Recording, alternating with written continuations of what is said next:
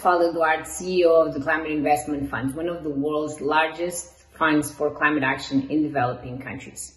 I'm a proud citizen of the world, overseeing investments in clean energy and resilience at the cutting edge of climate action in more than 70 developing countries.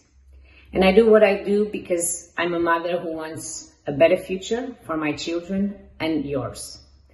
Respecting our natural resources and relying on clean energy is actually core to that mission.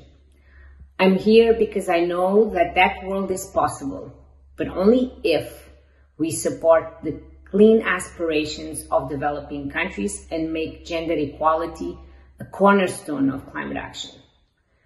We have to approach women's empowerment not as a mere nice to have, but what it actually is, a must have for any solution to the climate crisis.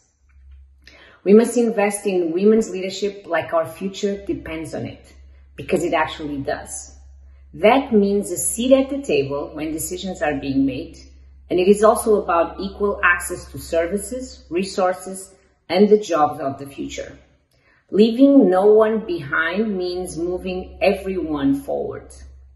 I'm inspired by many women showing up and stepping up for our planet every day. Women like Aditi, a female engineer at the world's largest solar park in India, whom I've met. And this solar park is helping communities in India power their homes and economies with reliable clean energy. I'm proud to be part of this global community of women pioneers in climate and energy.